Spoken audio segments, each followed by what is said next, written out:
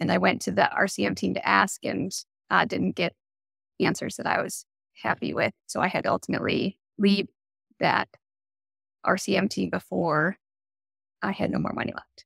So you have what I call the worst scenario, right? You're driving the car down the highway and the car stops because there's no gas in the tank. That's what happened. And what lessons did you learn from that? What I say is that's why we have a dashboard. You know what the tank is full or not with gas and how many miles you've traveled in this trip.